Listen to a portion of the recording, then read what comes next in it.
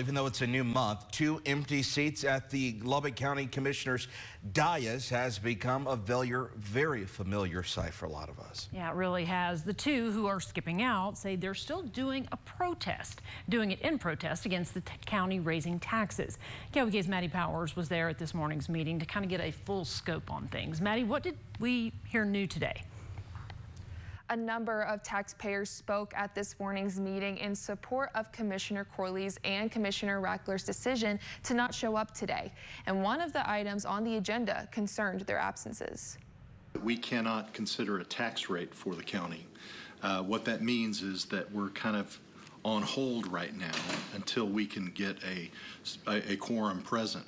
This is the second time in a row where Lubbock County Commissioners Jason Corley and Jordan Rackler have decided to skip out on their biweekly Commissioners Court meeting, in turn preventing the approval of the tax rate increase. We've got 2 commissioners that kind of want to hijack the process and force in a rate that is not the rate that was decided on over the summer. We worked on this budget. We added some things to this budget. We deleted lots of things out of this budget to get us to a point where we meet the needs of Lubbock County and the citizens of Lubbock County. Here's the thing, right now times are tough, and I've got people in my community that are trying to pay for their kid to play t-ball, and they're having to put it on a payment plan. We've got people that are putting off buying kids clothes. If you start saying 30, 60, 90 bucks, that's a trip to the doctor's office, if you've got kids. So we just can't afford the tax increase right now. Because of Rackler and Corley's protest, County Judge Parrish, along with Commissioners Gilbert Flores and Terrence Kovar, who showed up, say they are now being forced to postpone the vote until the next meeting later this month. At Monday's meeting, the 3 remaining members discussed suspending Rackler and Corley's county credit cards, but eventually decided to table the issue for now. Corley believes this wasn't a coincidence.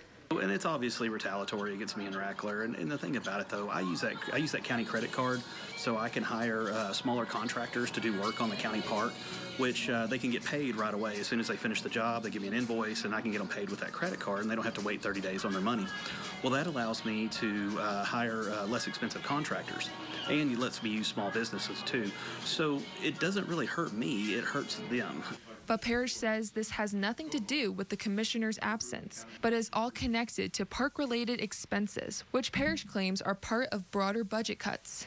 No, it doesn't, other than because of their absence, we're going to have to make these cuts. But Precinct 2 and Precinct 4 are the only 2 precincts that have parks attached to them.